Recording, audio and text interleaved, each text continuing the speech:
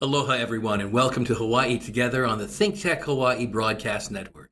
I'm Keli'i Akina, your host and president of the Grassroot Institute of Hawaii.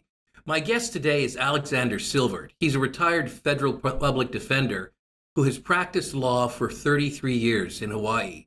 Now, many of you have probably heard of Alexander because of his involvement in the investigation that brought Louis and Katherine Kealoha to justice for trying to frame a relative, Gerald Puana, for the theft of their mailbox. I'm sure you've at least seen some news coverage of that.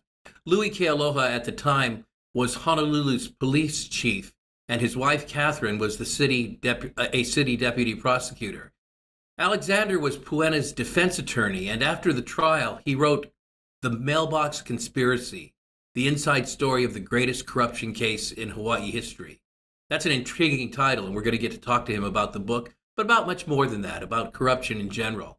Alexander joins me today to talk about the corruption covered in this book, and more importantly, we'll talk about how we can put a stop to that kind of practice here in the state of Hawaii and the county of Honolulu. But please welcome to the program my guest, Alexander Silvert. Alexander, welcome. Aloha to you. Aloha to you, too. Thanks for having me. Well, I'm so glad you're making time for this. You've got an important message. But first, tell me, why public defender work? I mean, there are far more lucrative careers where you can wear even shinier shoes and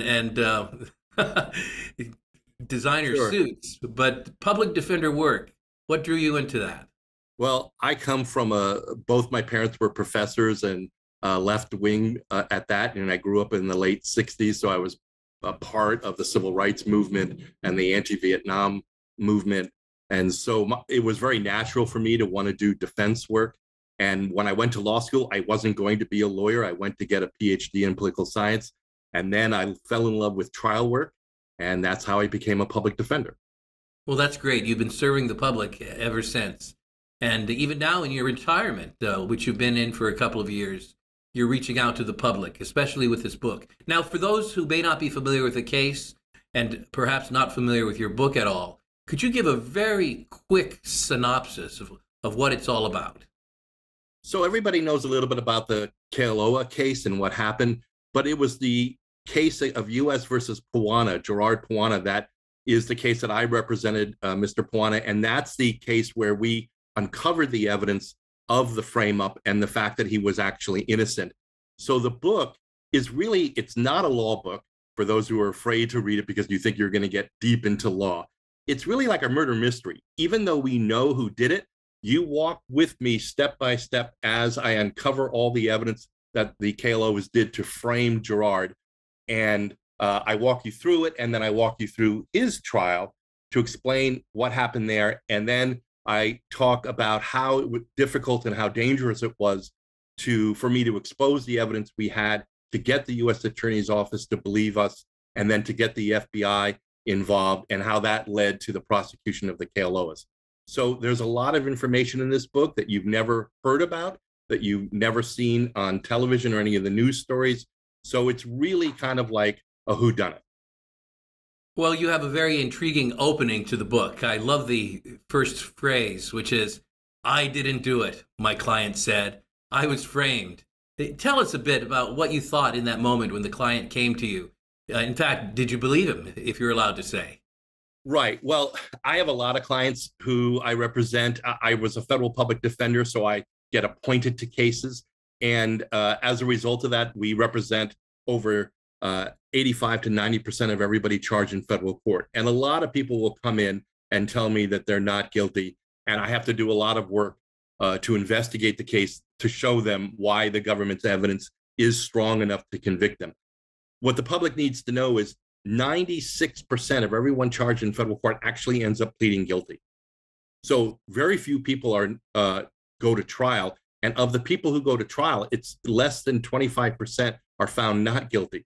So when a person comes in and tells me, like Gerard did, that he's not guilty, it's hard for me to believe. And in particular in this case, because the evidence that we were told that they had was a video of the actual crime being committed, and three people, the Kealohas, high-ranking police officers, a prosecutor, and another police officer, all family relatives, were going to identify the person in the video as being Gerard. So that's not a very promising case. So my view of the case when I took it was, this is a guilty plea. Now we're just going to fight to try to get him a decent sentence. Well, the case itself involves some interesting features, and the one that stands out the most to anyone is the mailbox.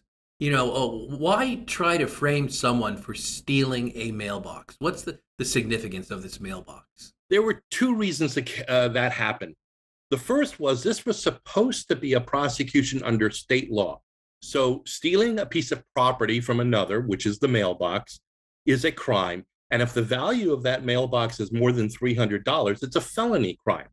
So this was supposed to be a state court case investigated by HPD, prosecuted by Katherine's office or the state attorney general's office. So that's why it was a mailbox. The other reason it was a mailbox was there were actually two reasons. One, you don't want to have someone claim they broke into your house to steal something. So the easiest thing to do here was to say that he stole the mailbox, which is outside. And then secondly, Katherine claimed that there was a piece of mail in that mailbox that Gerald wanted, and that was his reason, his rationale for stealing the mailbox. It's all very fascinating. In fact, there's surveillance of that very act, which you have kind of pared down to a minute clip. Let's go ahead and show that, and let you introduce that. Sure. So this was one of the, there were 6 cameras outside the Kealoha residence, and 3 of them caught the alleged crime. So you're seeing one of them. This is the clip that was shown at trial, and this is the clip of the person stealing the mailbox, which is allegedly Gerald Puana. What I want the viewers to see is I want you to take a look at how he rocks the pedestal in the mailbox and how it's taken off, because that's a very important clue as to how this crime was actually staged.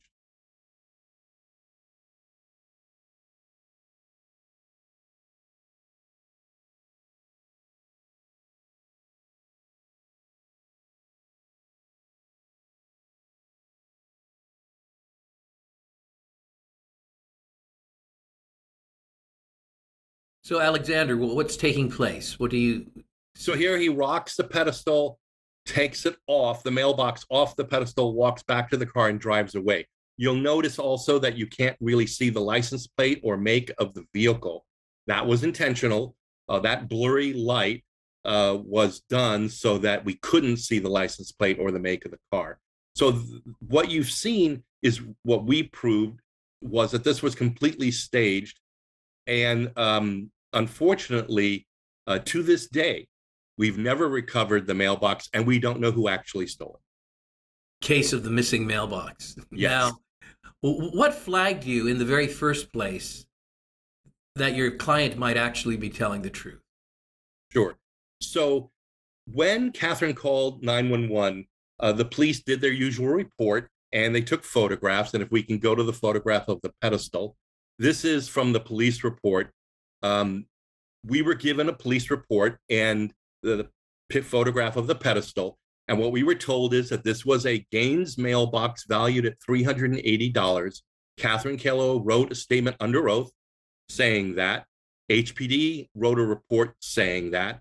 HPD hired a detective as an appraiser. He wrote down that it was a Gaines mailbox valued at $380.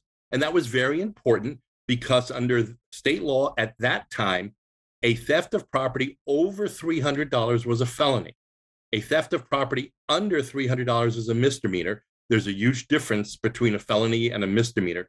So when Gerald was arrested, he was actually charged under state law with felony theft.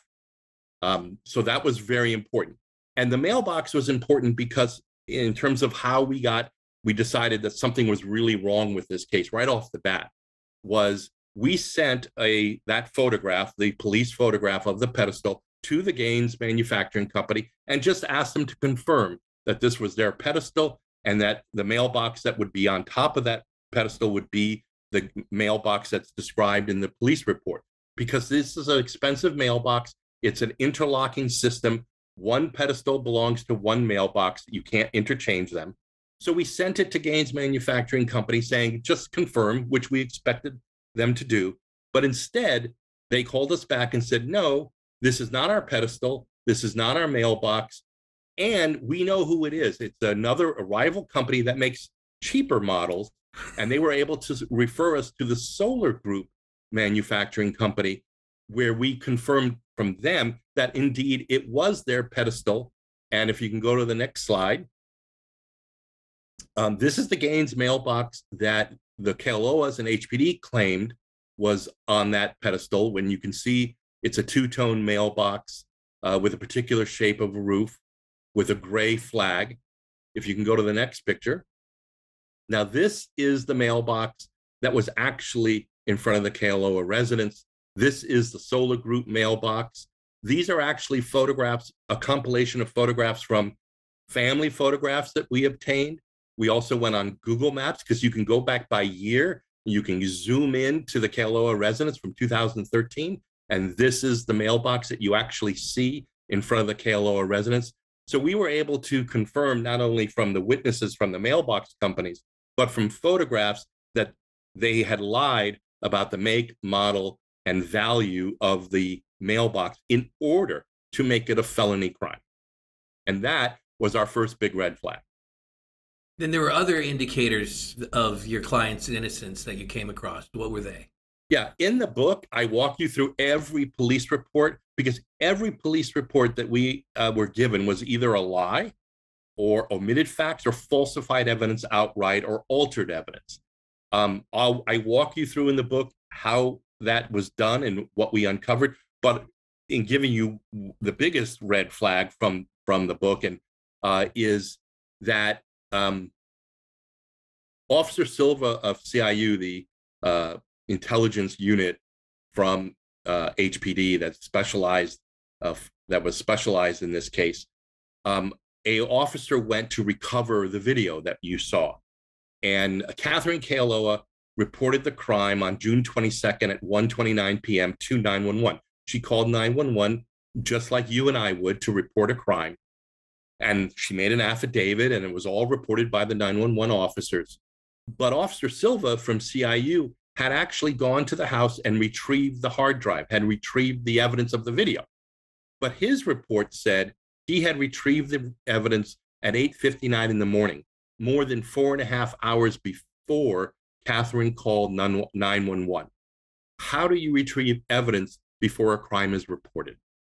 So that was a second red flag that really told us that something was up. If we can go to the next slide after this one. Well, that's the comparison of the two. I'm sorry, go back to that for a second, just so viewers can see. The mailbox on the left is the Solar Group. That's the one that was actually in front of the Kealoha residence. The one on the right is the one they claimed, and HPD claimed, was in front of the Kealoha residence. You can see clearly they're different. If you can go to the next slide. So this is Katherine's actual handwritten affidavit to the 911 officer. She signed it at the bottom under oath. And you can play detective yourself if you can see it on your screen. You can see on the arrow that goes to the right that she says it's $380. But I want you to look at the 8 under 380. And then look at the 8s that are in the 18 inches on the line above to the left. They're different. So the 8 that says 380 was altered. Why? Because remember, over $300 is a felony, not $300. So I think she had written 300 and they put a snowman 0 to make it 380. It had to be over 300. Now, if we can go to the next slide for 1 second. This is Officer Silva's report. And here you can see that the crime is reported at 1300 hours, but he writes on the left that he retrieved the evidence at 8:59. So as a defense attorney, when I'm looking at police reports, these are the kind of nitpicky, small details that I'm looking for, inconsistencies in the report. And we found that every single report had inconsistencies, significant inconsistencies that were wrong. Well, in addition to the inconsistencies, you also had a tough time getting a hold of records. Talk to us a little bit about that, particularly records from the HPD. Right. The process in federal court to get a subpoena, because if I go to HPD and I ask for records, they're not going to give it to me. I have to get a subpoena. So the process in federal court is I actually file a document under seal so no one sees it but the judge. And I ask the judge permission to get a document, to subpoena a document. And the court has to first approve it. I can't just issue my own subpoena. So when the court approves it and I issue a subpoena to HPD, it's actually a federal judge's subpoena. It's not my subpoena. We had subpoenaed a whole bunch of records, different kinds of records from HPD. We do this routinely in cases. And in this case, initially, HPD complied. But then what they started to do was redact the reports we got, which means they blacked out information on the reports, which you're not allowed to do.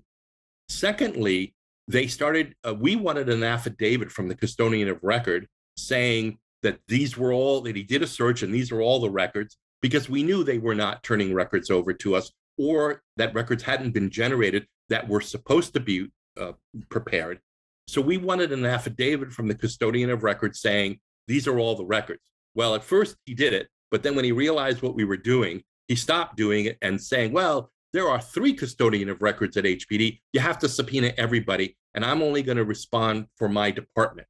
We had to litigate all of these issues in front of the judge, and we won all of these issues, forcing HPD to comply with our subpoenas without redaction, without multiple custodian of records. And even then, we were appealed to the Ninth Circuit by Katherine because we were subpoenaing her medical records and her employment records, and she took us all the way to the Ninth Circuit trying to fight us. So we issued 26 subpoenas for documents, which was the most I've ever issued in a case. And HPD and Katherine fought us on almost all of them. But we mostly won all of those battles. All of these hearings took place under seal in secret. So now the information is available to the public under Freedom of Information. But at the time, it was all hidden from the public.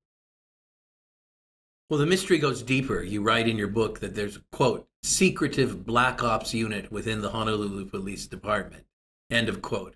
Now, this gives me Tom Clancy-like feelings as I'm reading, and I'm waiting for the movie to come out. But can you explain a bit about this black ops unit? What exactly is it? What did it do? And is it standard procedure? So the Criminal Investigation Unit, Intelligence Unit, CIU, is a unit within HPD, which is supposed to do these very top secret investigations of high crimes, mafiosa, those kind of things, gangs. But it's a unit that does not write reports. Their activities are completely unknown. The members are chosen specifically by the chief of police and are responsible only to the chief of police.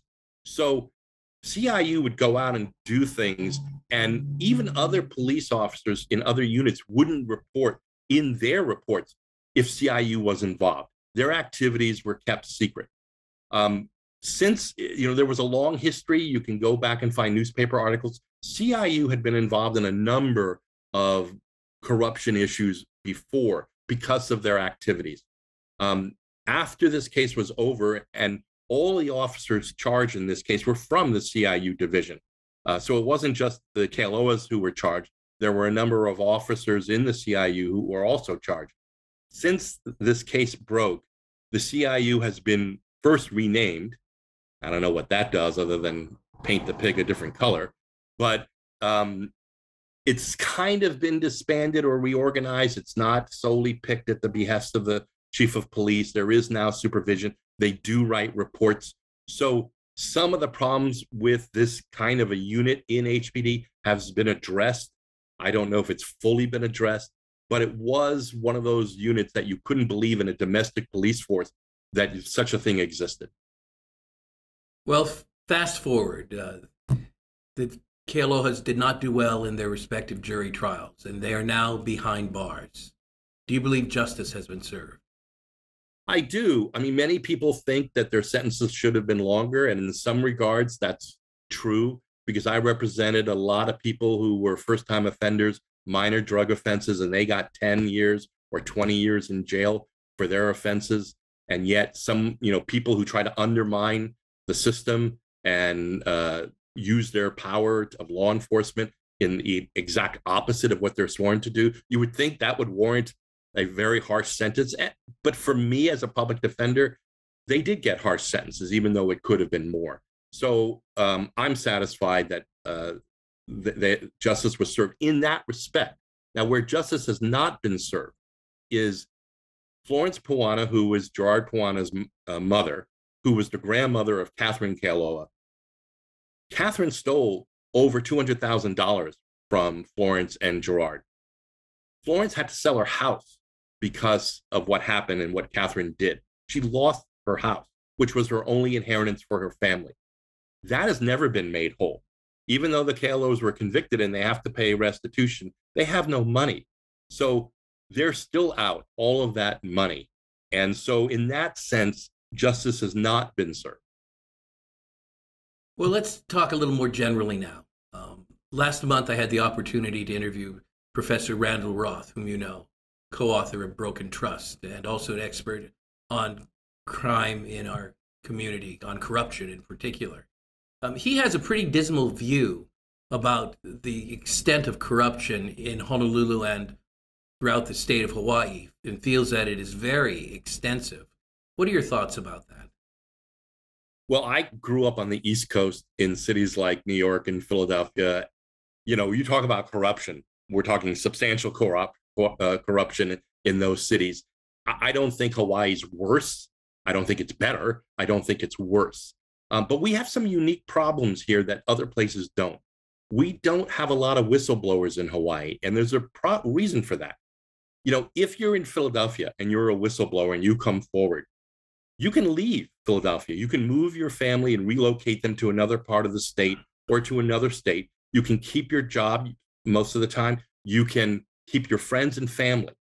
In Hawaii, if you're a whistleblower, you're going to leave the state. You're going to have to uproot your immediate family. You're going to lose your extended family. You're going to lose your job. You're going to lose the state you may have been born and raised in. So we don't have a lot of whistleblowers in Hawaii. You know, none of this stuff took place in secret. There are a lot of people who knew what happened. And if we talk about the old Bishop Estate, broken trust case, there are a lot of people who knew what happened and no one came forward. That's part of the problem. The other problem we have is, as a one-party state, and I'm a Democrat, so I'm okay with the one-party state, except for this. With a one-party state, you don't have checks and balances. And if the Democratic Party won't police itself, then you have a problem, because those people who are in law enforcement or at the state attorney general's office or at the prosecutor's office who would bring these types of corruption cases, they got to worry about their future, because the people they're going to be charging are mostly going to be part of the Democratic Party or the bigger organization of the Democratic Party. And that may impact their future as a lawyer. You know, lawyers want to become judges. They want to move up in a partnership. That's problematic if you start charging people in corruption who end up being the status quo, the power elite. So we do have some unique problems in Hawaii that we have to deal with. Well, you mentioned that there are very few whistleblowers in Hawaii, and you speak of a culture in which people simply don't want to stand up. And that may very well be the environment which breeds the kind of corruption we have, where everybody seems to know about it until finally something breaks and we find that there's been a grand jury trial and so forth. What can be done? Let's talk about the solution. I mean, what can citizens who really care about getting rid of corruption, as well as public officials, do? Well, one thing I've been really pushing for is, there were all these oversight commissions, the police commission, the ethics commission, and ODC, the Office of Disciplinary Counsel that oversees lawyers, who should have been involved in this case, who should have stepped in and should have tried to prevent what was happening from happening, or at least stop it from getting worse. And they all failed. Every one of those public oversight commissions failed. And the problem is, nothing has been done by them since this case broke to correct their inaction. And the first thing you have to do is examine, why did you fail to do your job? What happened? Once you've identified the failure, then you can correct it. When a bridge falls down, engineers go out, they look at what happened and why it happened, and they make corrections. In Hawaii, our institutions have absolutely refused to look inside and conduct any internal investigation of themselves so they can correct their inaction.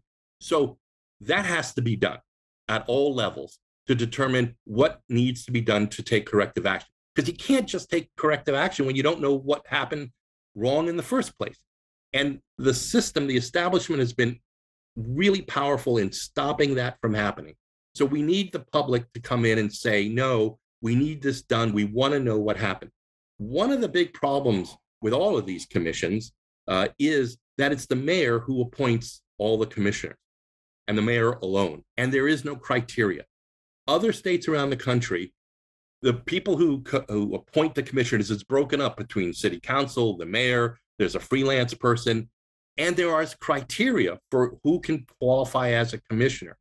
We have to do that. If we don't do that, then what happens is what happened to Loretta Sheehan of the police commission, and why I won't be part of one of these commissions. The mayor appoints one or two rabble-rousers like Loretta Sheehan or Judge Levinson to be on the commission. He looks good. Everybody's happy. But you're only 2 of 7 or 1 of 7. Your voice is going to be drowned out when it comes to the major issues. And as long as that procedure keeps going on where the mayor gets to appoint, city council, of course, approves, but they approve everybody unless there's something drastically wrong with the person. As long as that's the way commissioners are appointed, we're never going to have change. We're never going to have introspective, and we're never going to solve this problem so it doesn't happen again. Because right now, there's absolutely nothing preventing this from happening again. On one level, that's a dismal thought. But on the other hand, you've told us exactly what we need to do and what we need to fix. And I hope that our public officials are listening. I hope that many in the public get to review this video and read your book. Alexander, thank you so much for your years of service to our county and our state. And thank you for being on the program today. Well, thanks for having me. Well, everyone, you heard it. My guest today is Alexander Silvert, and I hope you get to read his book, The Mailbox Conspiracy, the inside story of the greatest corruption case in Hawaii history. And I hope we can start doing something about this. My name is Keli'i Akina on the ThinkTech Hawaii Broadcast Network, saying aloha to you until next week.